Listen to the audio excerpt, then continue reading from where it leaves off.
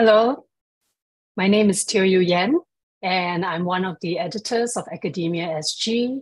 On behalf of the team, Sherry George, Linda Lim, Ian Chong, Joanne Liao, and Corey Tan, welcome and thank you for attending this webinar. As part of our efforts to bring scholarly insights to a broader public, AcademiaSG issues a monthly newsletter. We publish regular commentaries and run a junior scholar seminar series. We also hold occasional lectures by scholars whose work have been especially significant to Singapore scholarship and whose body of work can help us make sense of urgent contemporary issues. Today, we are very pleased that Professor Kenneth Paul Tan, exactly the sort of scholar who fits that bill, will be delivering a lecture that will help us do exactly that. We're glad as well that Professor Donald Low will be chairing the session and be in conversation with Professor Tan. Professor Donald Low will be known to many of you. He's Professor of Practice at the Hong Kong University of Science and Technology. He's a consultant and teaches in economics and behavioral economics, complexity in public policy, and the politics and governance of Singapore. He's also a public intellectual who has published widely on these topics, including Hard Choices with Sudhir Vedakath and PAP versus PAP with Sharon George. Two important works that have informed and influenced how we think about Singapore's field of power. I'm sure all of you are excited as we are to hear the conversation. So I will now turn it over to Donald for this session. Thank you, Donald. Thank you, Kenneth.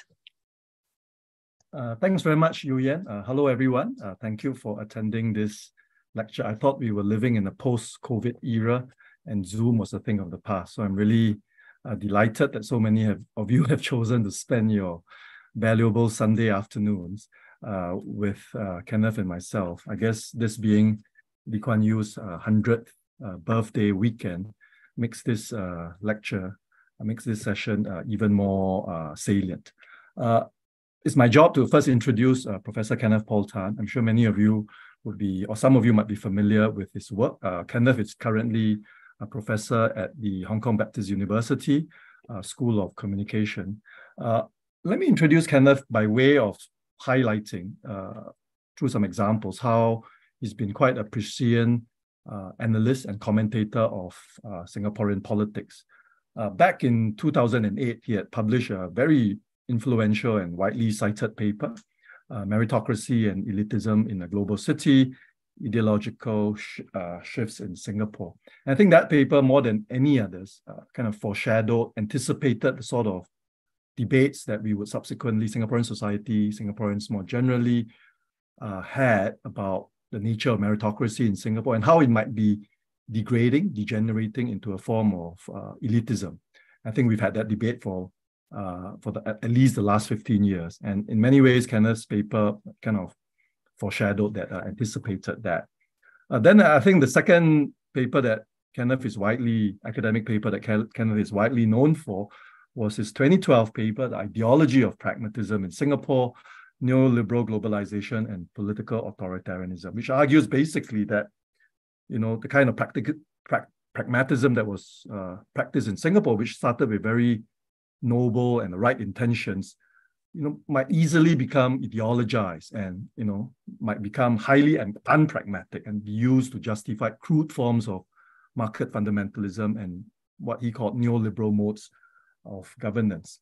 I think the central argument in many of Kenneth's work on Singapore has, what started as robust, sound governing ideals can easily become maladaptive, might decay, atrophy, and become used in a self-rationalizing, self-justifying way to justify existing policies and existing modes of doing things.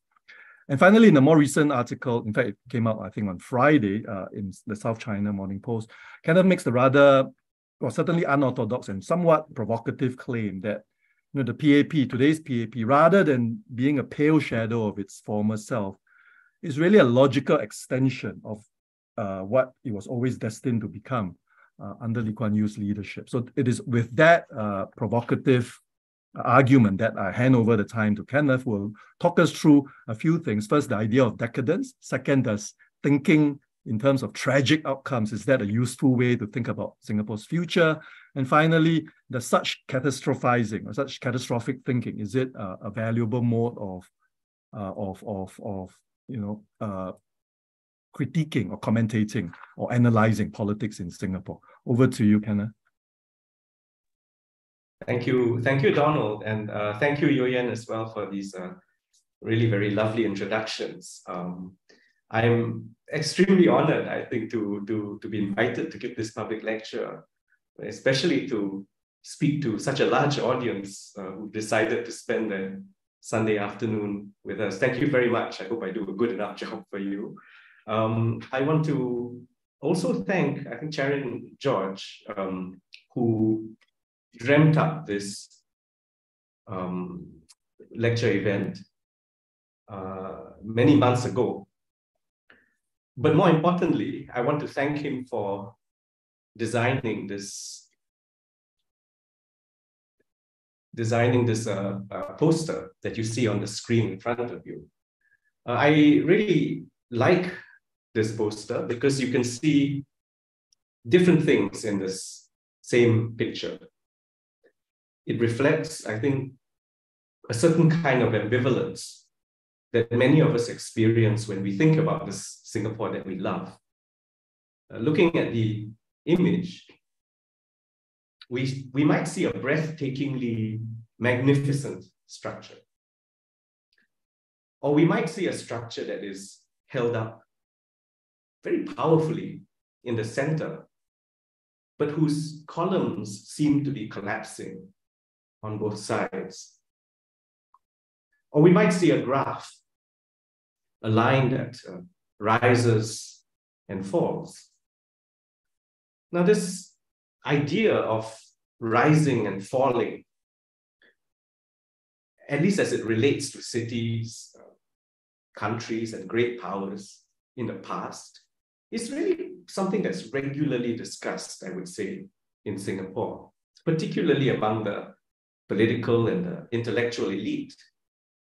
For example, PAP politicians like George Yeo and Alvin Tan many, many years ago urged us to learn lessons from Renaissance Venice. And Venice, as you know, was a geographically small, but disproportionately wealthy and powerful city-state that was, however, rather short-lived in the grand sweep of history. Chan Chun Sing, in his famous Kichu speech at the start of his political career, he asked his audience to consider the factors that led to the decline of two other small states, the Lanfang Republic in the 18th and 19th centuries, and the Sultanate of Demak in the 15th and 16th centuries. From these musings, we generally learn that small states like these ones, they start to decline when bad choices are made as the geopolitical context shifts. They decline when they have not invested enough in their defense capabilities. They decline when there is division and disunity in society. And I guess above all, they decline when the quality of leadership declines. So Singapore has the benefit of hindsight, and with an open and curious mind, can learn from the mistakes of the past. But Singapore has also invested in its capabilities for anticipating the future.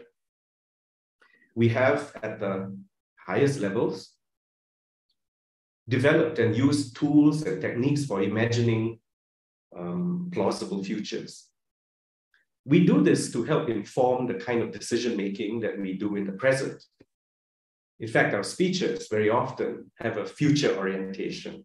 This one that you see on the screen in front of you is by the deep thinking head of the Monetary Authority of Singapore, MAS, who gave the speech in 2015 from an imaginary vantage point of 2065. Now that's extraordinary, right? And we also have had national level public engagement exercises, or perhaps I should call them public envisioning exercises, to promote the collective imagination and the shared narration of our future. So all of this, I think, points to a very significant capacity to do what my former colleague, Nyo Kun Seong, many years ago would have described as thinking again, thinking across, and thinking ahead. But as with many things, political interests come to confound them. For instance, when we start to misuse the past and the future in ways that explain, affirm, and justify how well we are doing in the present, own self, praise, own self, we might say, if only Lanfang or Denmark or Venice were able to do what Singapore is doing today, they would have survived and prospered for longer. And we might even say, if we in Singapore want to survive and prosper for longer, then we had better ensure we have the right leaders. And at this point, we know, of course, what right leaders is code for, right? It means vote for the People's Action Party and not for opposition politicians. So it kind of gets into this sort of mess at some point. Let's put that aside for a minute. And let me say something about research. Now, most academics, I think, shy away from talking about the future, and for good reasons, I think.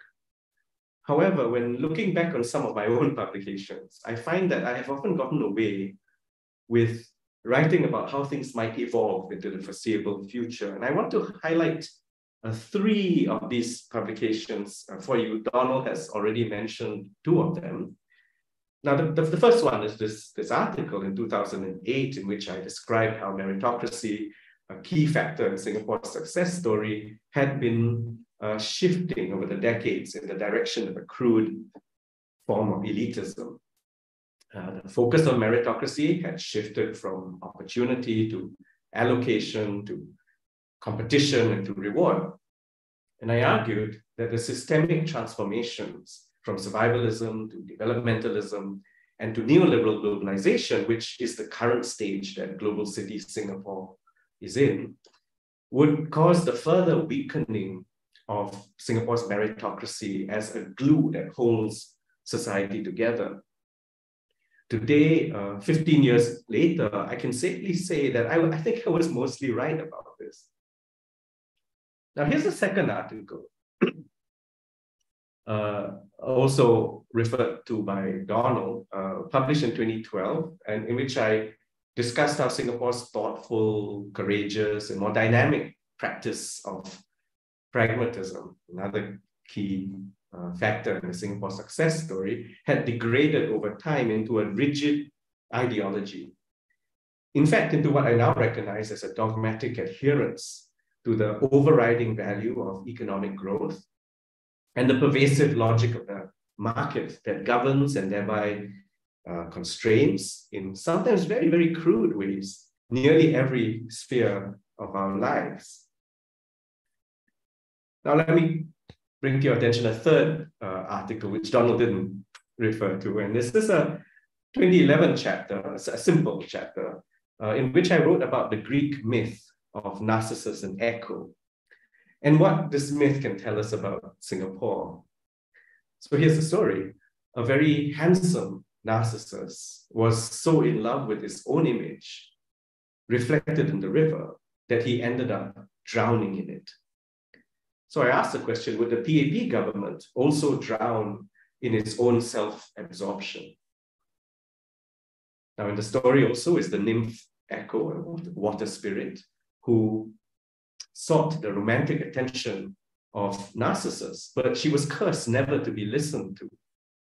And I asked, maybe a little playfully, would the people of Singapore, including its loving critics, be detached from a self-regarding and quite possibly narcissistic political elite, and in that way be reduced to a mere echo? Now, since the time I wrote these and other pieces like them, the situation, I think it's fair to say, seems to have worsened. By 2019, I was giving lectures with titles like Singapore's Finest Years Coming to an End. I was starting to think specifically about decay and whether it was fair or even useful to think of Singapore as a decadent technocracy. This was, to be sure, a painful exercise. As Singapore is my country, and I have often spoken very proudly of its achievements, its considerable achievements, and of what others may choose to learn from them. But I also believed that if, as a scholar, you cared enough about your country, you would have to speak up. Now, this year, what were described as political scandals in Singapore made the headlines around the world, prompting many observers to ask and maybe attempt to address the question of whether something was going very badly wrong in Singapore. Among these questions was whether this principle of own self check own self was beginning to show its practical limitations. Or should we believe that it was clearly working well by virtue of the fact that these cases had, after all, been surfaced and then dealt with openly and decisively? Did people have reason to expect even worse scandals to come? And if so, was there a need for better checks and balances? I mean, these are clearly not easy questions to answer. And we can no longer, it would seem, rely on past examples alone to convince ourselves that own self can indeed check own self today, as PAP politicians keep insisting. But what has changed in post-LKY Singapore, post-Lee Kuan Yew Singapore? Some people think that after rising to some level of greatness, Singapore is now starting to decline. And this is because of the quality of leadership and a system that is kind of fraying and starting to break down. Others think that Singapore hasn't really changed enough, but needs to, so that it can cope with and benefit from the changing circumstances. Yet others believe that Singapore's rise to some level of greatness always contained the seeds of its own decline. There are those who don't think the past was all that great in the first place, and that success was just an illusion, a product of nostalgia and selective history. And there are those who say it is simply meaningless to compare past and present. Now, depending on where you look and where you're standing, they are all in some way or other correct. All these positions are correct. But to think more systematically about these perspectives and perhaps more deeply, I decided to write a book. So I have decided to write a book, which I want to call Decadent Technocracy, Tragic Narratives of Neoliberal Singapore. What I'm presenting to you in the public lecture today are essentially some insights from the first chapter that looks at the Singapore story as tragedy. So let me, without going into too much detail or any detail, tell you a little bit more about the concerns of the book. You can see that it explores possible paths of future decay.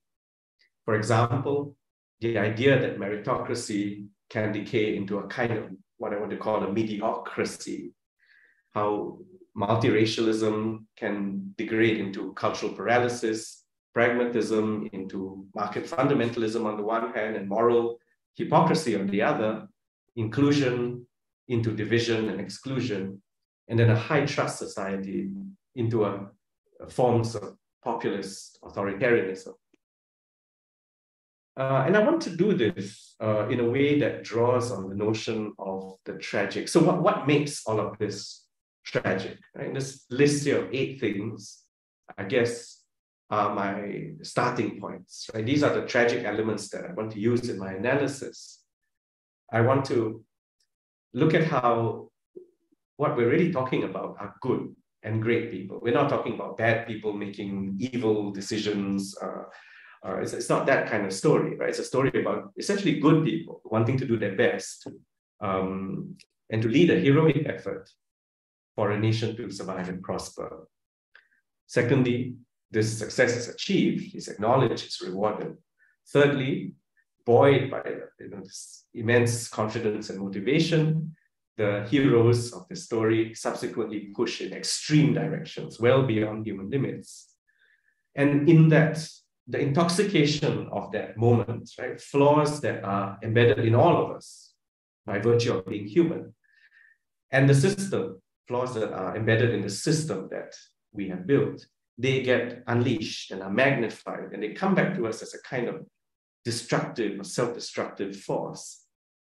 In the process, mistakes are made, and because of a lack of self-knowledge or a lack of willingness to acknowledge our weaknesses, these mistakes are denied, and we descend into catastrophe. Now, self-knowledge comes, self-consciousness comes, but it comes much too late in the story. And then as we observe this playing out of the broad historical arc of tragedy, we learn something, right? We feel something. And maybe the last point is really where the real tragedy is, right? In that we knew all of this. And we talked about Venice, we talked about Lanfang, we talked about Denmark. And perhaps future people will look back and think about Singapore too, and how we kind of rose and fell tragically. So now, let us look at the Singapore story and see what a tragic reading might do to it. So this is all very familiar, right? We begin as a small, young, vulnerable nation state with limited resources. And we manage to not only survive, but to even succeed magnificently against the odds. But this success is fragile, and it takes a heroic effort by good and great leaders to develop Singapore and establish strong foundations for continued success. Now, this success is not only maintained, according to the story, but increased as leaders align themselves wholeheartedly with market principles. But the epic human endeavor that makes us more, or that rather moves us from a developmental heroism to neoliberal good governance and its amplification, easily turns into hubris and narcissism. We become self-absorbed extremists, and in that moment, unleash self-destructive forces that bring unintended consequences, potentially reversing our fortune. Now, I'll come back to what these unintended consequences are. But first, I want to illustrate this idea of tragedy a bit more vividly by juxtaposing the Singapore story with other timeless stories containing some strong tragic elements. First is the Greek myth of Icarus and his father Daedalus. Now, both of them, they're filled with ingenuity, right? So both of them construct wings out of feathers and wax. And this enables them to fly. Now, the wise father tells Icarus to be careful and not to fly too high. But of course, in the sheer exhilaration of flight, Icarus disregards this advice, and he flies so high that he approaches the sun. And here in this painting, the sun is represented by Apollo riding a chariot. Apollo, of course, is the god of the sun, but he is also god of reason, rationality, and order. So in a sense, Icarus is not only exceeding human limitations, but he is defying the gods, and he's defying the proper order of things. And as a result, the rays of the sun melt the wax, and Icarus falls to his death.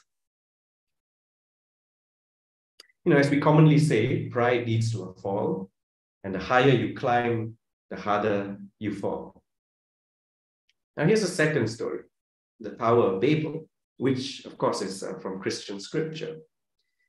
This is a story about united and ambitious people who decide to build a tower so tall that it would reach the heavens.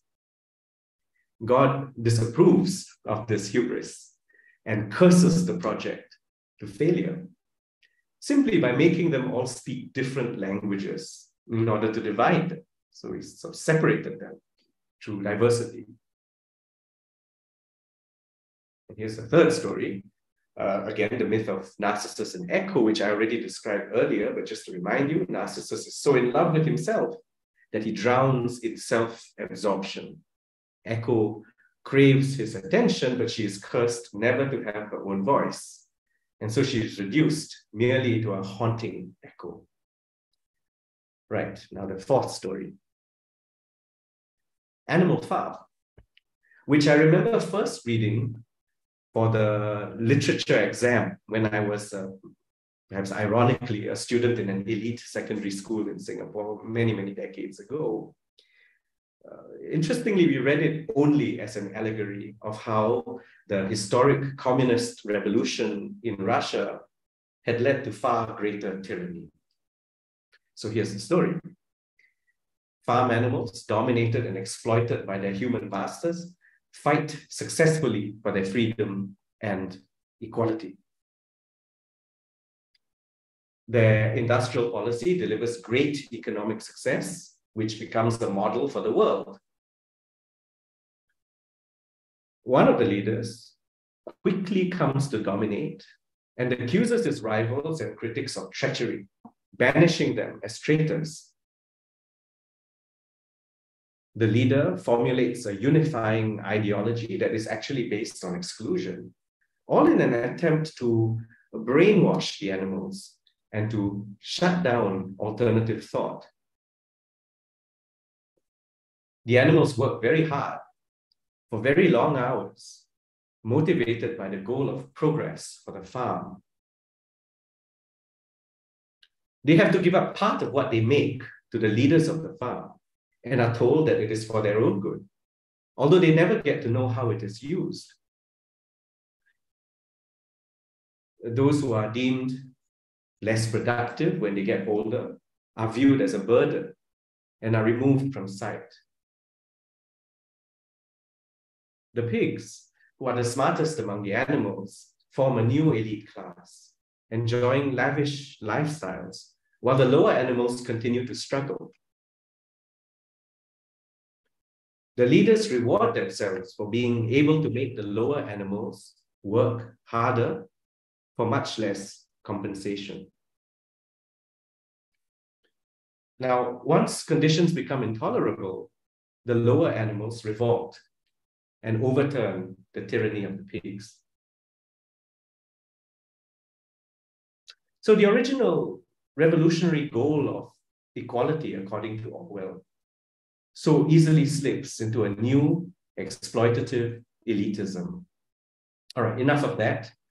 So now let's come back to Singapore. What are likely to be the unintended consequences that arise from the tragic arc of the Singapore story? First, we have already seen the widening of inequality, not only of income, but also wealth. And we also know that no matter how skillfully the statistics might be presented to suggest the problem is not so serious, the reality of inequality, especially in a dense, wealthy, increasingly expensive global city like Singapore, is experienced in everyday life and cannot so readily be trivialized by technocratic explanations. Other forms of inequality have also come to the fore. For instance, in the public discourse of multiracial and cosmopolitan Singapore, it has become much harder to solve inequalities of race, gender, sexuality, class, and the complex intersections among them. There are visible signs of poverty in this wealthy global city. even though official calculations of a poverty line are unavailable. There is dogged refusal to institute minimum wage in the firm belief that a more gradual and sectorally targeted progressive wage model is superior. Researchers tell us that every night, more than 1,000 people sleep on the streets and are thought to be homeless. Now, Singaporeans complain and foreigners observe that Singapore is a stressful place to work in. Singaporeans work long hours for salaries that seem to them unable to match the rising cost of living. And for careers whose prospects they suspect are limited because of unfair neoliberal practices. The idea of foreign talent comes into this story too. They are sleep deprived, highly stressed, exhausted, and concerned about their mental health. No wonder then that Singapore has one of the lowest birth rates in the world. Market fundamentalism, wonderful for globalization's winners, but it can bring hardship to the lives and the livelihoods of its losers, who wonder if their government is doing enough to redistribute globalization's gains. But market fundamentalism can also keep the economy stagnant in its narrow calculations, risk aversion, and lack of imagination. Meanwhile, laudable practices of meritocracy, which again was a key element of its success story, has degenerated into crude expressions of elitism. To those ordinary Singaporeans who feel burnt out in the constant pursuit of opportunities that seem ever more elusive, members of the establishment can appear entitled, condescending, arrogant, and yet not a little insecure as they justify with mechanical repetitiveness those neoliberal policies that seem primarily to favor themselves. From this vantage point, the view of how the wealthy and the powerful live in crazy rich Singapore is hard to accept. The opulent image of the elite contrasts starkly with the reputation for austerity that Lee Kuan Yew's team carefully cultivated in their leadership of what now seems like a very long ago Singapore. And as today's elite circles become increasingly closed, we can expect to find institutional decay and, shall we say, cultural and intellectual exhaustion. These are fertile grounds, I believe, for the rise of authoritarian forms of populism, first on the right and then on the left. Out of the elite circle and fueled by growing intra-elite rivalries, I think will emerge demagogues, charismatic and manipulative sweet talkers who are more interested in building a mass support base and doing this by channeling popular energies and frustrations and anger against the traditional establishment and against the plural society. If we are not careful, Singapore may become a starkly divided society with low levels of trust, whose public language is filled with condescension, bullying, hate speech, and conspiracy theories. And this reminds me of a fifth story with tragic elements, Frankenstein. Through the lens of this well-known book by Mary Shelley, we can see how the heroic efforts to build a perfect society, when taken to extremes, can result in grotesque creation. That if we were to disavow or not take enough responsibility for, can come back to kill us all. And there are several Frankensteinian examples that come to my mind when I think of Singapore's political trajectory. One has to do with high political salaries, which the neoliberalized Lee Kuan Yew himself controversially insisted in the 1990s would be vital for improving the quality of future leadership. Of course, no sensible Singaporean would begrudge paying their leaders well, as I've said before. But paying them salaries that are so much higher than other world leaders is hard to stomach. The justificatory language surrounding high political salaries can turn elitism into boastfulness, which in turn can set rather unrealistic expectations among the people of their government leaders, expectations that extend into their private lives even. High salaries have not eliminated high-level corruption, it would seem, and high political salaries can discourage out-of-the-box thinking and taking responsibility for courageous decisions, since the opportunity cost of failure seems so much higher. Even worse, the implicit connections between high salaries, cabinet positions, and political loyalty can lead to groupthink and formulate responses of the very worst kind, even as evolving circumstances and challenges demand fresh perspectives and approaches. Now, here's a second example of a Frankensteinian monster that Donald reminded me yesterday. It's the group representation constituency system that was established in the 1980s. There are strong arguments, of course, for and against its official rationale about positive discrimination in the name of multiracialism. But the unintended consequences of establishing such a bold institution would include shepherding untested young technocrats into powerful positions where they would continue to be protected from the real challenges of politics and democracy. In a sense, the younger generation of leaders has been infantilized by a protectionist system and will be found lacking in political leadership skills, resorting to repressive actions when they cannot persuade, much less inspire. So here's a third example of a Frankensteinian monster, and it's the elected presidency of today. Now, so much has already been said about it, so I really won't add anything new, only to say that it is such a convoluted, contradictory, and confusing institution for voters and even experts that it is bound at some point to unleash self-destructive energies that will regrettably be difficult to keep under control. So, how can we minimize or even avert the unintended consequences of our tragic choices?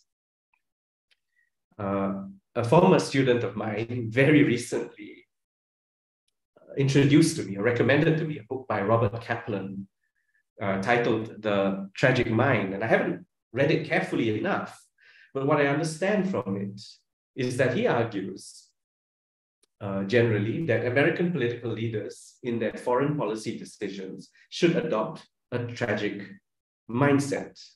And I think this is quite instructive for us, right? When faced with a number of apparently good options, they should consider the catastrophes that may be unleashed by any one of these options, making their choices based on the avoidance of the greatest catastrophes. This, if I understand correctly, and at its heart, requires humility, not hubris, but humility. But what can help good and great people to be humble? I want to suggest that this is a role that the critic can play. And I want now to flesh out these roles by asking you to consider a few stories with some tragic elements that feature critical figures.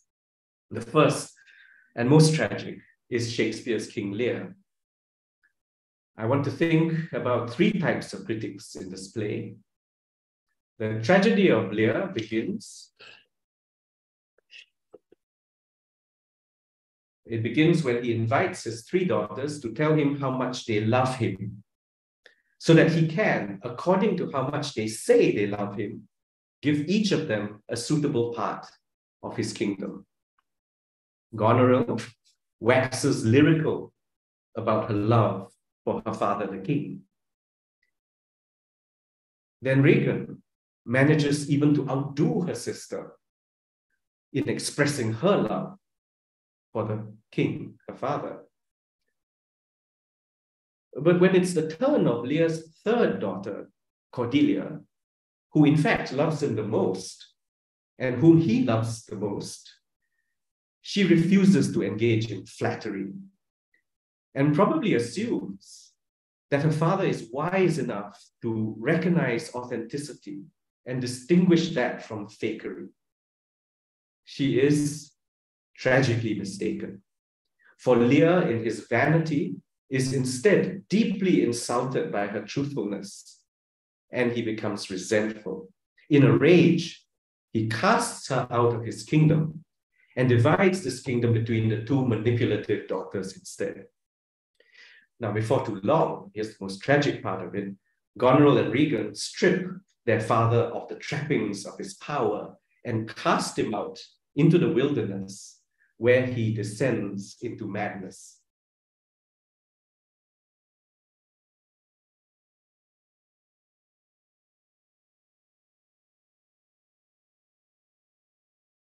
I am reminded of an article I wrote in 2009, in which I analyzed the oddly violent language that the PAP government had used in its extended reprimand of novelist Catherine Lim, after she had written commentaries suggesting that the Singapore government no longer enjoyed the affection of its people.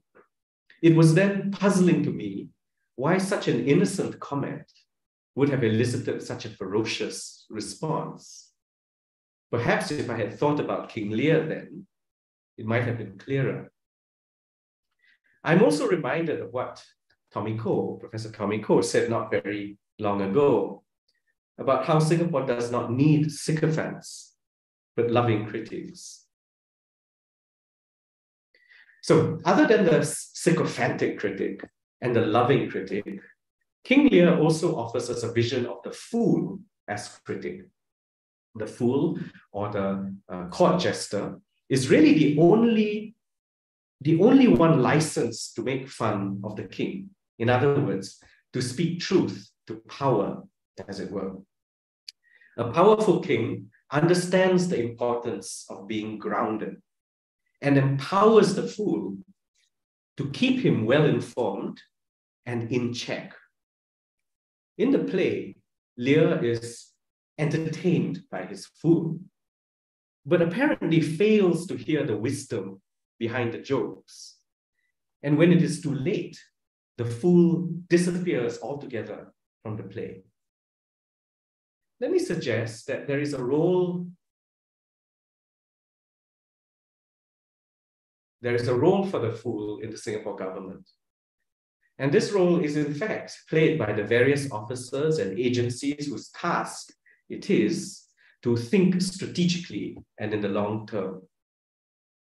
In 1995, the Scenario Planning Office was formed within the Prime Minister's office to perform exactly such a service. Like the fool, who delivers sometimes very uncomfortable truths by channeling them through wit and humor, the SPO could also communicate unorthodox, unsettling, and challenging ideas to the authorities through formalized techniques of scenario planning. And this is exactly what they did. Their first national scenarios, delivered in 1997, described two plausible futures. The first, titled Hotel Singapore, envisioned a city where people would not sink real rooms, but merely treat the city as a place to profit from and to pass through. The second, titled A Home Divided, saw a future Singapore that lacked social cohesion, divided along race, religion, language, class, and other social lines. Now, we've had almost 30 years of foresight work in Singapore. A lot of it is not open to the public. I do wonder if, unlike Lear, our leaders found these kinds of scenarios more than just entertaining. Let me now present to you a second story with tragic elements about the fate of critics. And this is William Golding's novel, Lord of the Flies. So here's the story, right? A group of British public school students are plane wrecked on an island. Very quickly, they degenerate into from civilization into a kind of barbarism or savagery. A leader eventually emerges who uses fear of an unseen monster to manipulate the other boys into loyalty and obedience. Now, one of the boys, you see in the still of the screen, Simon, chances upon the truth. He discovers that there is no monster. And he's anxious to come back, right? So as he comes back to tell the others, the boys, in a ritual frenzy, mistake him for the monster and they kill him. Now, the symbolism of this is quite powerful. It points to how dangerous it can be for critics who perhaps naively tell truths that challenge the basis of authority. This also reminds me of Plato's allegory of decay, which you find in his Republic. In this allegory, Plato tells us that we mostly live in a world of shadows, and most of us aren't even aware of this. But when some of us break out of this world and world of shadows and through philosophy discover the truth behind it, we are usually reluctant to come back and tell others for fear of being ridiculed or even being killed. Now let's talk about childlike innocence. I was tickled to discover this Singapore stamp in 2004 that depicted the Emperor's New Clothes, a fairy tale by Hans Christian Andersen. In it, we are told that it takes the fearless innocence and honesty of a little boy to point out what every adult could surely see, but refuse to acknowledge, that the vain emperor was in fact naked. Now, even as the emperor tried to contain his humiliation, there were no terrible consequences for the boy, as far as I can tell. But this is rather less true of another boy who innocently contributed an idea that would save his village.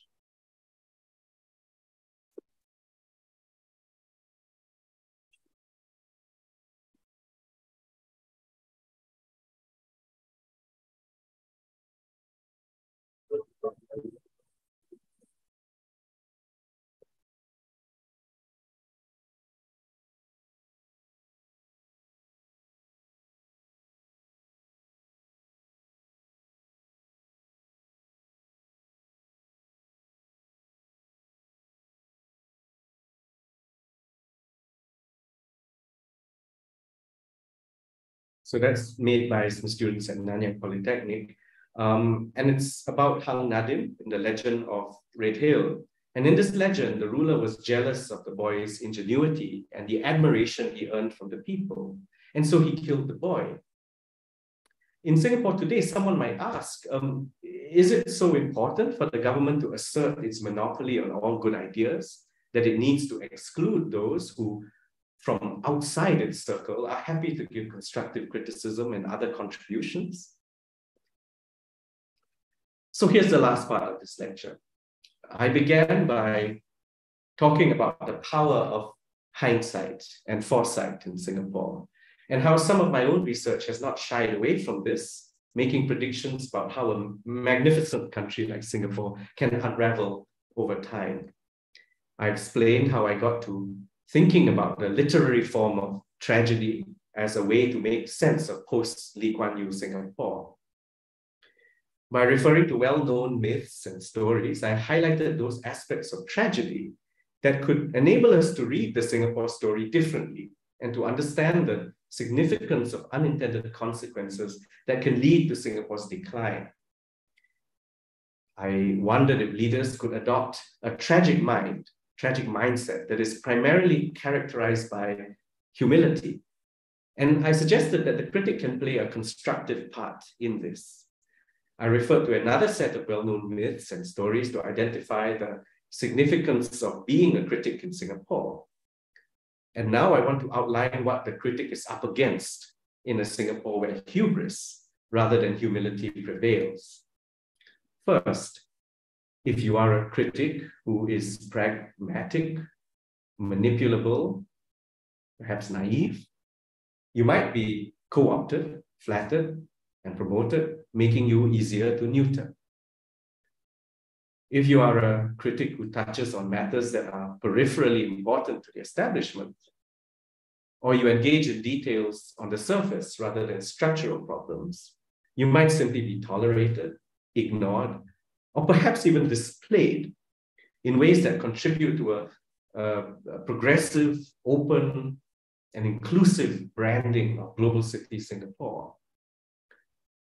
If, however, you go deeper in your critique and are resistant to simple threats and rewards, life might become a little more difficult for you as you become more aware of the rising cost of criticism.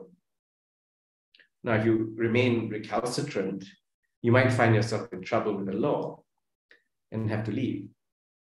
This way, critics like this can be simply eliminated, right? Or held up usefully as an image of external threat, the bogeyman. Those who continue to be resistant towards these strategies may end up turning to the disgruntled masses to build support, where they can present themselves as martyrs or activate the skills of demagoguery in a gradual slide down to authoritarian forms of populism. Now, of course, to understand critics and their prospects for helping engender a usefully tragic mind among the leaders, it is much more complicated. Who are the critics really loyal to? And what and how do they criticize? Do they go deep? Do they go shallow? Do they want to work towards consensus? Do they want always to be the voice that challenges any consensus? All of these types have their value and their place. But I want to take this back to the central idea in this lecture, which is tragedy and the value of catastrophic thinking, where people imagine the worst possible outcomes for a situation or event, focusing on catastrophically negative consequences. The priestess Cassandra is described in the Iliad as blessed with the gift of prophecy, but she is cursed never to be listened to. Ancient philosophers, PAP politicians, and even I have indulged in catastrophizing. Some of us are never properly listened to. I'm trying to figure out why we do it. I have some idea, they're on the screen, but I do need to think some more and more deeply about it. As a matter of fact, I think Lee Kuan Yew, the complex man that he was, also had a knack for catastrophizing, catastrophic thinking. In some respects, he did have a tragic mind. He refused to be monumentalized or memorialized, warning himself and others to remember Ozymandias, the ancient king whose sad ruins were all that were left of his great deeds. Maybe we are the ones who must break out of this infantilizing cycle and stop turning his legacy into another Frankensteinian monster. Thank you.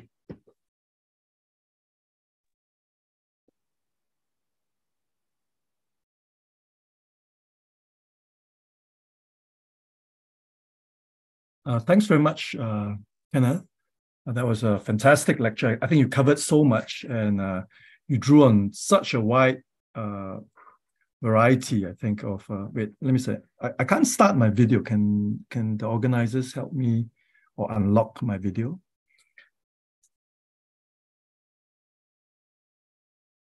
Once you're doing that, I'm going to get out of the sun. Yes, the sun is setting now in Hong Kong. Well, nonetheless, let's, I'll try to start the video, but since time is short and we've got quite a lot of questions to go through, why don't I start the Q&A? Thanks very much. Well,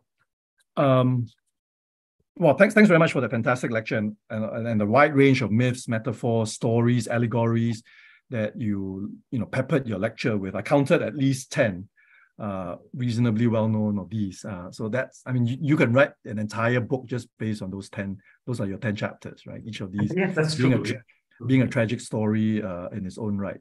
I was kind of hoping that at the end you would offer an optimistic prognosis, or at least an optimistic scenario of how might critics avert tragedy. But your examples of the critic were mostly negative ones, whether it's Cordelia, the Fool, their fates did not end well. So I was wondering is it necessarily the case that the tragic mind, embracing the tragic mind, necessarily entails tragic consequences for the critics? So that would be my first question. The other, I think, related to that question is I like very much the use of the phrase the tragic arc, embrace or thinking in terms of tragedy, thinking how our story, the Singapore story in this instance, might have a tragic arc. And I'm reminded of Martin Luther King's famous quotation, right? The arc of the moral universe is long, but it bends towards justice. So how would you contrast that inherent optimism, right? Maybe it's the American dream, maybe it's I would say the Singapore story so far, even though it has been portrayed in a particular way, it's also an inherently optimistic one. And so how would you counter that optimism, or how should we think about that optimism while infusing tragic elements, while still encompassing within it this tragic arc that you talked about? Oh, great questions. So I think that adopting the tragic mind, or let's maybe not say tragic mind, let's think of it as the tragic imagination, right? Actually is probably an important step that we can take to escape tragic outcomes. It's the not knowing about the catastrophic outcomes, right, that can result from a choice that we make amongst good options, right? We're not considering bad options, right? What makes it tragic is these are all good things that we want, right? What the PAP government has pursued, what Lee Kuan Yew had envisioned, these are all great things, and they're morally defensible, and they're breathtaking, right? In the magnificence of the human imagination. But if we simply focus on what we want to achieve, and then we pursue that with a kind of extremist outcome, extremist energy, right? We don't pay enough attention. This is where the tragic imagination comes in, right? We don't pay attention to the very real catastrophic outcomes that can accompany any of these morally defensible, highly admirable goals that we pursue. So I think having this tragic outcome, and this is where I think sometimes what looks like the pessimism of critics can play into the system very, very constructively, because listen to the critics, right? They're not there to make you look bad. They're not there to, kind of throw paint on your, to deface your mural. It's not that, right? They're offering you a wider set of imagination, of imaginings, right, of where things can go wrong, even with the best of intentions. And the tragic mindset, I think, or the tragic imagination is generous enough, right, and wise enough and humble enough to pay attention to these catastrophic stories in such a way that we can then say, okay, let's choose the best outcome amongst these, best option amongst these many good options, taking into account the worst catastrophes that might occur. If and you can only do that if you listen, right? If you listen to the bad stories, or the worst things that can happen. So I find that we, especially in the more celebratory moments of Singapore, we become disdainful towards those who seem to be wet blankets, right? Critics become this, why aren't you enjoying the wondrous Scrooge? Why are you such a Scrooge? Yeah, why are you such a Grinch or a Scrooge, right? But it's not that, because if we ignore the Grinches and the Scrooges, right? We do that at our peril, I think. So I don't know if that answers both your questions. Yeah, it does. Yeah, that's a great clarification in terms of who's expected to have the tragic imagination. One of the thoughts I did have also was a lot of your talk seems to be directed at elites, right? Governing elites, decision makers.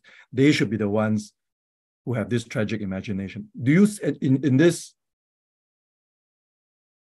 formulation of the Singapore story, where we are big-hearted enough, and not just big-hearted enough, but for our own self-interest, right? We also have a tragic imagination. Is there a role for citizens, for the man in the street? Should they also think catastrophically? And what is the role for institutions? I mean, how do we shape or even reform our institutions with a view to avert catastrophic outcomes or tragic outcomes? In many ways, if you think about whether it's the elected presidency or the GRC, you describe them as Frankenstein, or we had discussed them as being Frankensteinian creations.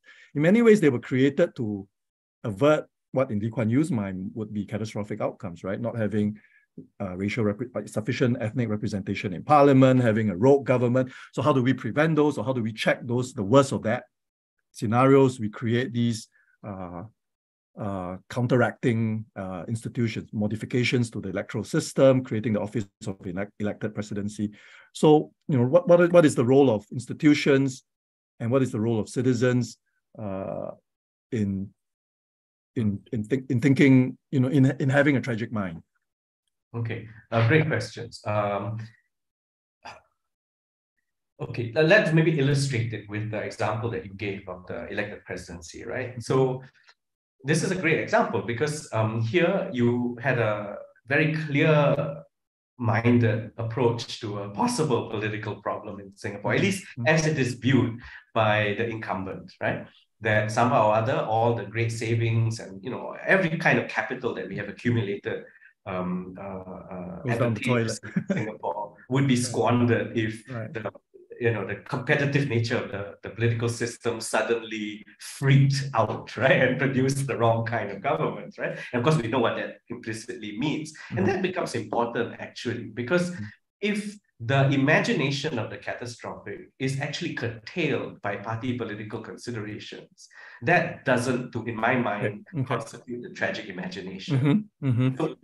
So how do we get past that, right? Well, first of all, it's the gargantuan expectation that people can think outside of partisan restrictions and affiliations, right? Can you actually imagine beyond the party political if you think that the party political interest is at the heart of national interest?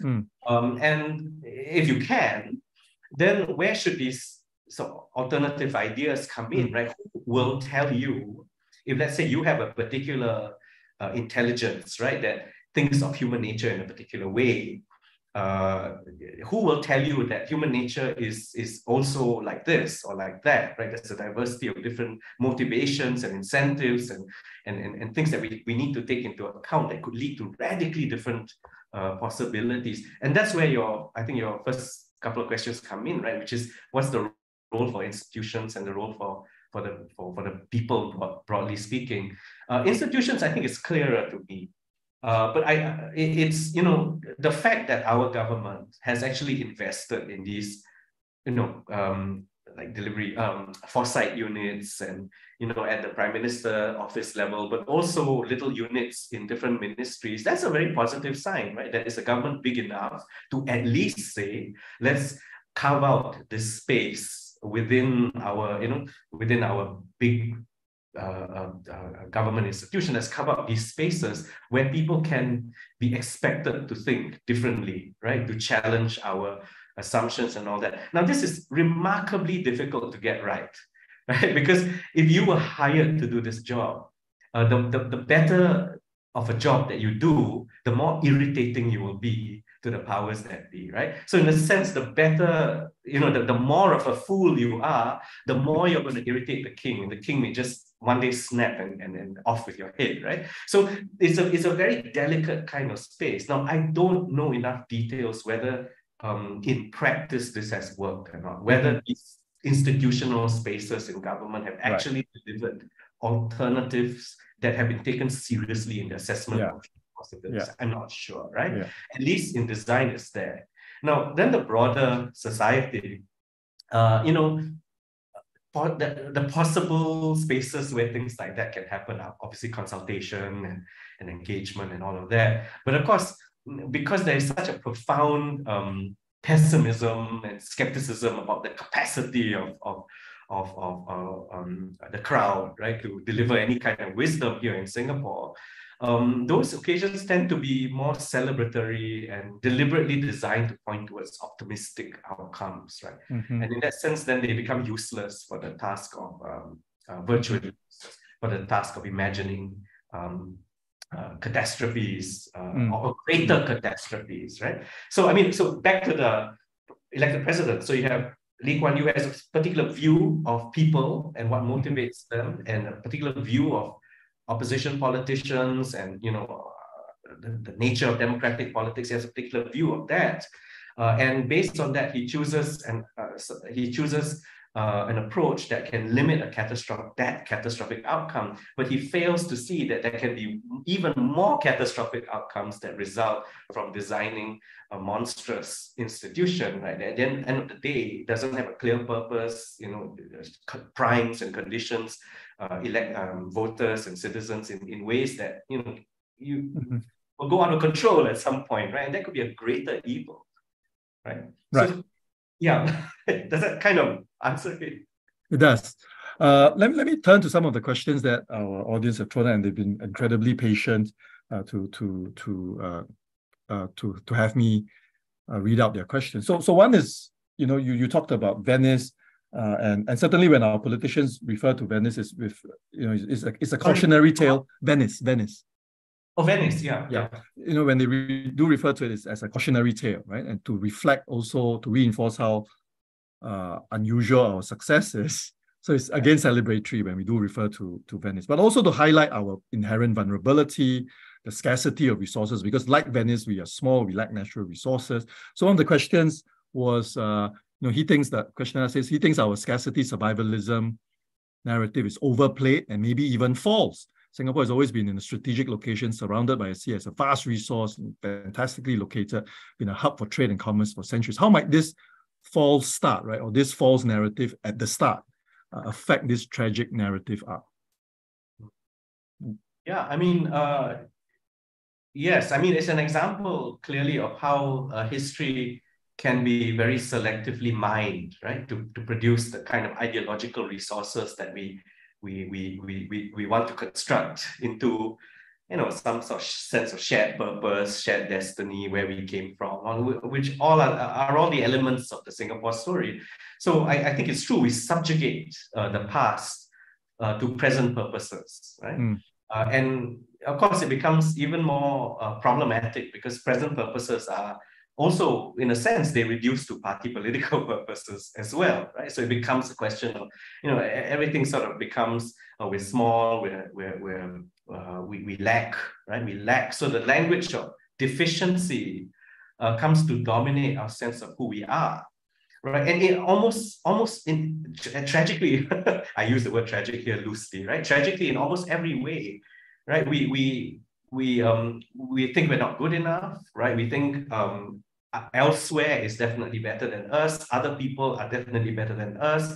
And it happens at every level here. It's not just the government that treats the people this way, right? But we treat each other this way too, right? That we don't take pride in our accomplishments. We look down on one another. And then when one of us does brilliantly internationally, then everybody wants a selfie with him. And, you know, it's that kind of mentality that really springs from this sense that we are nothing, we don't even deserve to be, right? We don't even deserve to be. We have to make an outsized claim about our usefulness to the broader international community. So on the one hand, right, the early decades, it is useful for generating a certain kind of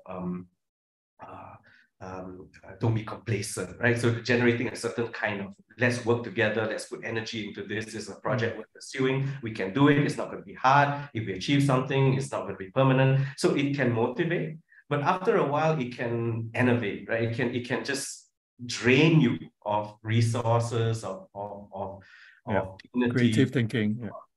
Absolutely. So I mean, I don't know if that speaks to the tragic thing, you know, but it certainly is not a terribly useful position. And it makes us, you know, we don't want to make courageous decisions. You know, we don't want to think outside the box, right? Because opportunity cost of doing that seems outsized, right? Really disproportionately high when we speak that language of scarcity and vulnerability. Constant vulnerability overnight. I agree. I think every time they make references to Lanfang or Venice, as you put it in the lecture, I don't think it's driven by, you know, let's think of some of the catastrophic outcomes. It's driven more by a self-serving narrative of this is why you need us, right? The PAP leadership.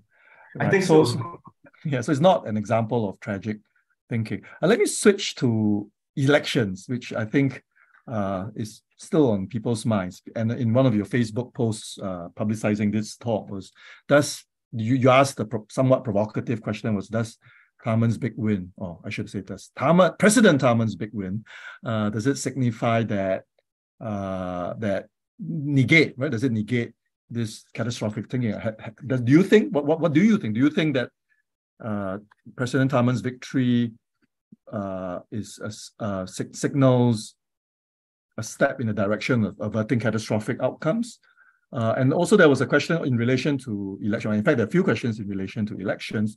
One was about the disconnect of the PAP with the Singaporean common folks. I think you alluded to that with the elitism, the inequality, the hubris.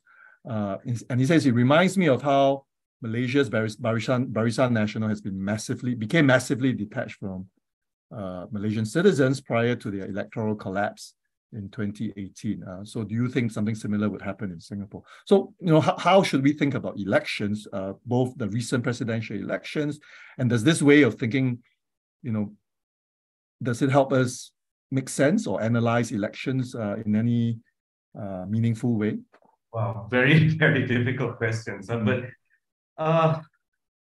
I mean, there's so many things that can be said and have been said about the elected presidency elections. And I mean, let me just tell a tragic story, right? Okay. So if we were to think tragically about it and to imagine the catastrophic outcomes, right? Then one story that we can entertain is, what does it mean for this most talented of Singaporeans, right, who happens to be Indian? What does it mean for him to not find a suitable place in the apex of the cabinet, but to find a place in a much less politically and constitutionally powerful institution as the presidency? What does it mean for a system to sort such a person, right, who by anyone's reckoning could be prime minister? Right? But what does it mean? Right? Should we celebrate that we all can get around a guy who is Indian and say, you know, and give him this apex position in society, in Singapore's nation state, right?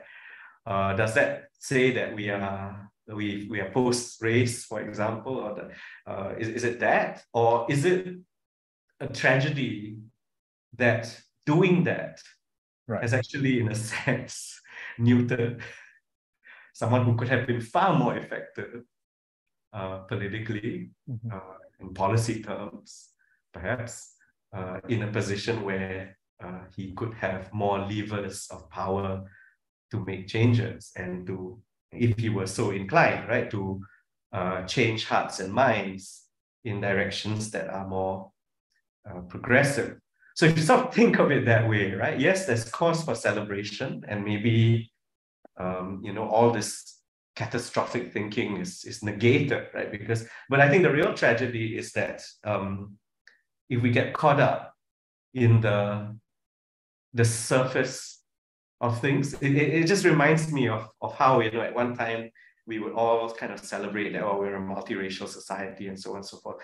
And only more recently do we start to see this veneer crack, right?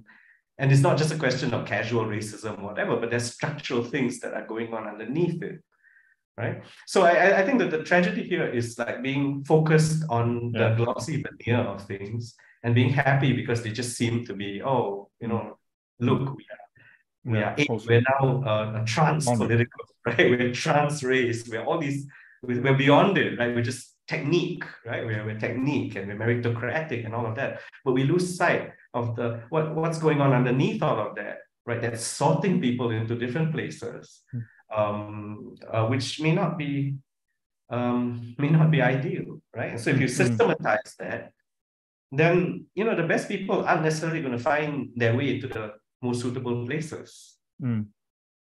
Perfect. Tragic, right? That is tragic. I have a really interesting question about, you know, what are the sort of counter arguments you have thought through, right, or you might have to think through that might suggest that your tragic mind, tragic imagination framework might be, you know, what's the term that you use? Might be lacking, or might be, you know, what? Because it's a good question, because one of the whole reasons, the rationale for having this tragic mind is to counter our systemic biases, right? Of Singapore's optimism bias, the optimism and also another about confirmatory biases, right? And other biases that this hubristic, elitist PAP government. But so the question throws it back at you and say, you know, how might you counter your own biases in that context? How do you know you are right with this tragic imagination as a corrective? Yeah. So I don't say that the tragic imagination is a corrective to my personal bias, right? But I will say that the what makes this book project, of which the first chapter is the substance of this lecture, right? What makes this book project, which I'm starting to work on, different from my other works, is that it is in fact motivated by exactly that question. I have always asked myself, what if I'm wrong, right? What makes me think I'm right? And just because I can offer a vision of something catastrophic that I don't necessarily think will happen, but can happen, just because I do that, what gives me the right to do that, right? Or where is it coming from, right? Is it coming from a good place? Is it coming from a... So that question I've always asked myself whenever I've had catastrophic thoughts. I always go around looking for examples to negate that. By instinct, I want to be wrong. By instinct, I want to be wrong. In all that I have done, I want to be wrong. And I guess it's reached a point where I want to systematically ask yourself understand why I ask these questions, and you know, and the book is I think an inquiry into myself. So this book will be a deeply personal book. It will be a self-critical that subjects my own thought processes, my own conditioning, my own personality, my own insecurities as some sort of lattice, I guess, for helping to understand, and then to not necessarily negate the benefit, because I still do think that catastrophic narratives are useful. It's just that why is it that I have to come up with them, right? I mean, but I do think that they're useful, and we need people in our society who can imagine these outcomes. I mean, I'm a very optimistic person by nature. You know, I'm a joyful person by nature, right? But I somehow feel that one part of me, and I guess maybe this is true of all of us, right? We're all contradictory in many ways. We want the best for our country. We want to live joyfully. We want to dwell in positive things, right? Optimism. Who doesn't want that, right? But somehow something draws you to saying, let's not just accept things as they are. Let's look underneath the surface a bit more. And if you think that you have the capacity to look deeper and more clearly underneath the surface, then it's really your duty to seek these alternative visions, right? And hope that he won't be overly punished for them, because the intention is never a destructive. Destructive. I don't know if that kind of answers the question. That's great. No, yeah, and I think the point about how we are by instinct optimistic creatures, and the catastrophic thinking is hard because nobody wants to be the Cassandra. Right? It's not something we do. It's horrible, right? It's horrible to be Cassandra, isn't it? What could be worse? You see these things and nobody believes you. and you have to keep doing it, right? And you have to keep doing it because nobody's listening, right? People like the sound of their own success and their own narratives. Let me pick up a question from Adrian Kwa, our former colleague. And he says, I love the use of mythology. And I wonder if the myth of the Minotaur might be useful in explaining how the state has evolved. The state getting too large for its own good, getting too oppressive, dominant. I want to chip in also with some of the questions related. Who might be the savior be in this catastrophe, right? Who might be the messianic figure? Is it, I wouldn't name the names that some of the questioners raised, but do you think this sort of messianic thinking is helpful? My instinct is probably not going to, because it's kind of wishful thinking. It's a form of delusion. I don't think I understood the question. The myth of what? The Minotaur. There are two questions here. The Minotaur as a description of the Singapore state being, becoming too big, too large, too oppressive, dominant. That's one. Do you think it's useful as a way of thinking about, as an example of a tragedy too? And second is, I'm just kind of summarizing some of these questions where people say, who might we look to avert some of these catastrophic outcomes? Who might be the Messiah, the savior here? And I'm elevating the question and asking, is this sort of messianic thinking? Is that helpful? Yeah. Okay, got it.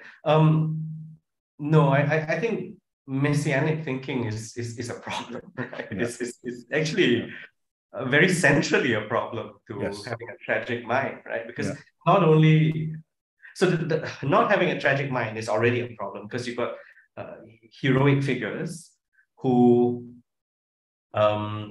with the best of intentions, right? And with the best of their ability, they push for survival, for success, whatever it is, right? And they really want something good out of this, right? They want to grow, and they want to prosper, and they want to be stable and durable, right? And they want to be immortal, right? So it's really a quest, it's like the tragedy, right? Of humans needing to be immortal, but the only way you can really be immortal is to do heroic, great deeds, right? So there's that kind of impulse, which, if it doesn't reach tragic proportions, that's great, right? We need heroic people who will do brave things where others won't, right? We need people who have imaginations that exceed the conventional, who are, who are self-sacrificial enough to pursue these imaginings of a better world. We need that, right? So that kind of heroism, I think, is great. It's fantastic. It's only that when that heroism slips into a tragic heroism, right, where we want to exceed, we become extreme, we become intoxicated with our success, we become intoxicated with our results, and we think we can do anything, right? And we then in that moment we lose any kind of human humility, and we become, that's truly the hubristic moment, right? Is how I view the world, and because I've reached this stage, right, I'm going to take it in the direction that only I am worthy of imagining and moving. So that's the problem. Now, the example you give is even worse, right? When we not only have the tragic hero that's taking us to a catastrophic outcome, which they can't even imagine because catastrophizing is not part of this, right? So, but not only that, you've got an infantilized people who look up to father figures, right? Even when they're gone, right? Who keep insisting, who keep making effigy, making totems, and kind of creating, just to keep the father figure alive, right? And in the hopes that somehow there'll be salvation through all of that. I think that's probably that's probably the worst outcome of the infantilization. If you think about it, that's probably the greatest tragedy of Singapore, that we've actually infantilized everyone through the greatness of this first generation of leaders, right? Nobody thinks they can be as good as that. And if, in some sense, perhaps unfairly, been put down also in people's expectations. So then we continue to behave like children, right? Desiring, fetishizing, the ghosts of a heroic past, right? Kind of willing them into being. But that in a way is Frankensteinian, right? Because we take dead parts of dead bodies, try to make them come alive again. Taking Lee Kuan Yew literally. When he said, let me read a question by Serene Ko. I find your identification of the role of the fool a compelling one, but I wonder if the analogy of that character with the various futures-related agencies is the most suitable one. I did have that thought cross my mind also. I mean, do those agencies really think of themselves as being authorized to be the fool? You mentioned that you didn't know enough about how they were performing their role, but how do you think they should perform the role?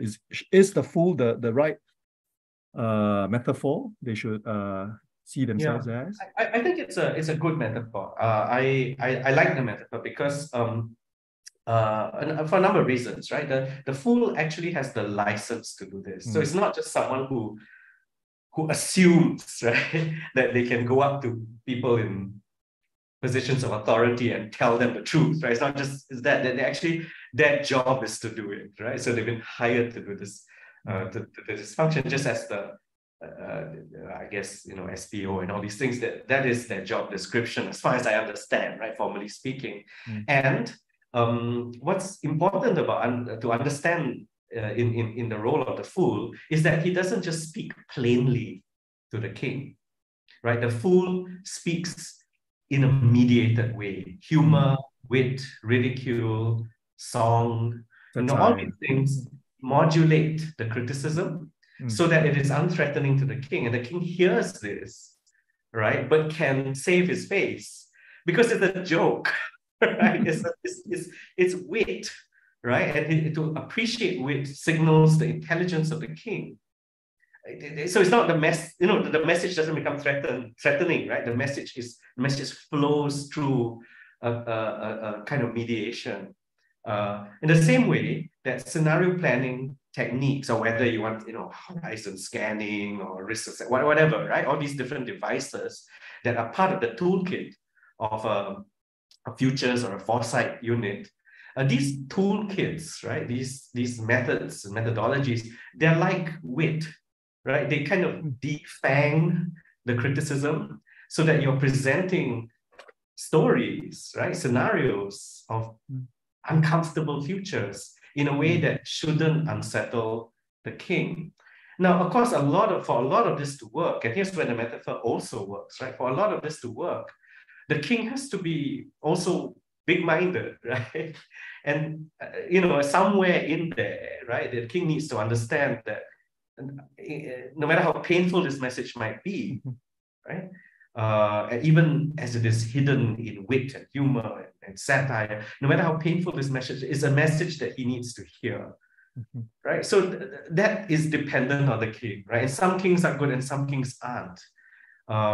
So again, some bosses are good and some bosses aren't, right? So I don't know what really happens in these agencies in the government. I can imagine that if you are shepherded by a good boss, a good, who can basically protect you and the difficult message that you're trying to communicate in that space that's actually designed for you to do it, then you can do this job better.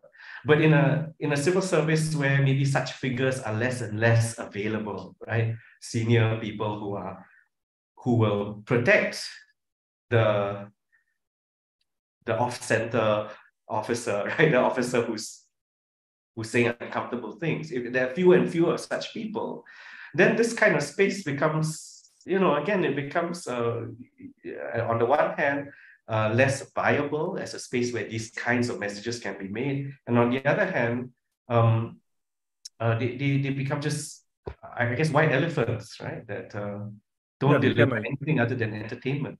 Yeah, they become shells of what they're meant to be. Yeah, exactly. Yeah, So, as again, you were saying, I don't know the empirical reality of it, but I you do imagine know the theory. Yeah, very easily degenerate into that. that's right.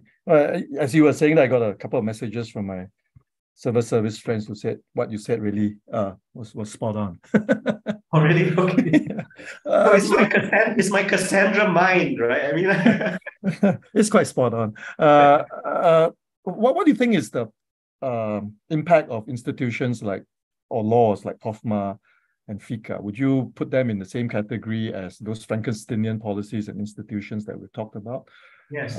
Also, I want to pick up a question by Arun Mahisna, because it's always useful to check our own hubris.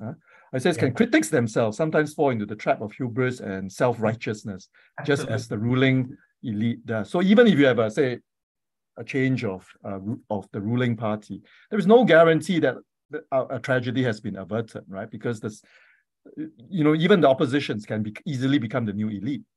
And the new ruling elite, and they could suffer from the same as we saw in Animal Farm, right? It was first, Animal Farm started with an overthrow of the humans, right? But then the pigs become the humans; they start walking like human beings. No, absolutely. I mean, again, I say that what motivates this work that I'm doing right now is exactly that. It's the questioning of myself, right? If I see myself, I mean, I'm not I'm not. I don't know, maybe I flatter myself to think of myself as a critic, but if you would grant me that description, then I want to know what's driving it, right? What's motivating? Am I falling into a kind of trap of self-importance, or that worries me a great deal, and that's why I say before working on this book, I always look for examples to disprove what I'm saying. That's my first instinct. Yeah. And I greet these examples with joy when I find them, that I'm wrong, right? So let me just say that, right? Yes, critics can be as hubristic, maybe even worse, right? Because there's sometimes bitterness that drives, the psychology behind it, or some kind of personal trauma that drives that psychology behind it. So it could be even worse, right? It could be even more cruel. That's absolutely true. But let me say also that, all of this idea of humility at the heart of the tragic mind should be something for all of us, right? And I don't think it's hubristic to imagine catastrophic outcomes, right? I think it's part of humility to accept that we can have the very worst outcomes in spite of the very best intentions and the most well-reasoned, in moral terms or technical terms, options that we choose. What was that first question? I forgot. It's about POFMA and FICA and whether you see them as... Yeah, absolutely. So what's a catastrophic outcome of that? Well, so maybe it begins with something which few of us would or people can accept, right? Which is that we do live in a post-truth world, and so having misinformation, disinformation, fake news, all these things can have very real impacts on people's well-being and so on and so forth, right? So we have to do something about it. But if POFMA is the answer, and of course, in a sense, it is the answer, right? It's the simplest answer to get the most legitimate authority in your society, which is the ones that we have voted into power, a government, to make that decision about what is true and what is not. But then that is very potentially slips into a hubristic power of determining what truth is.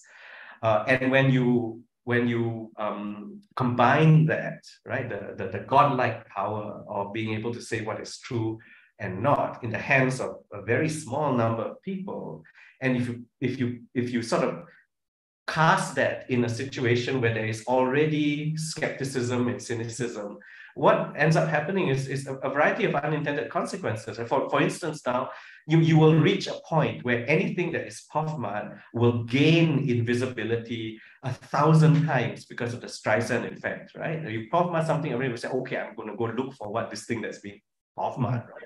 And it will gain this sort of credibility, visibility, and perhaps even credibility. That's one.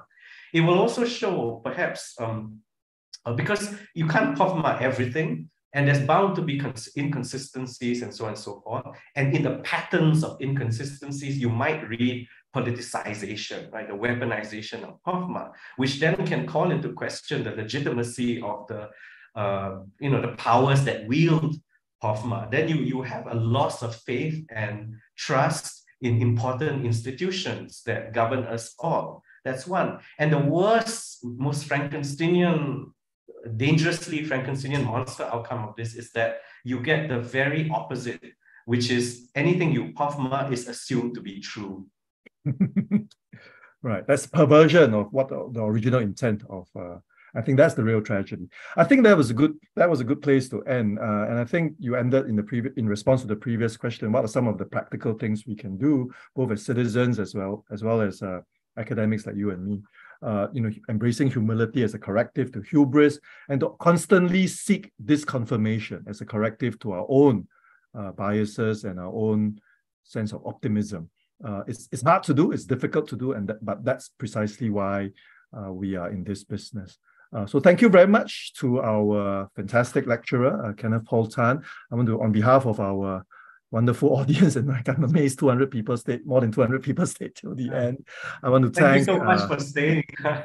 Yeah, I want to thank also our organizers, AcademiaSG, for holding this on the weekend of Lee Kuan Yew's 100th birthday. I think it's an incredibly meaningful and thoughtful way to spend our Sunday. And I hope that we will soon have a chance to meet both Kenneth and me with you in Singapore. Thank you very much, everyone, and we'll see you soon.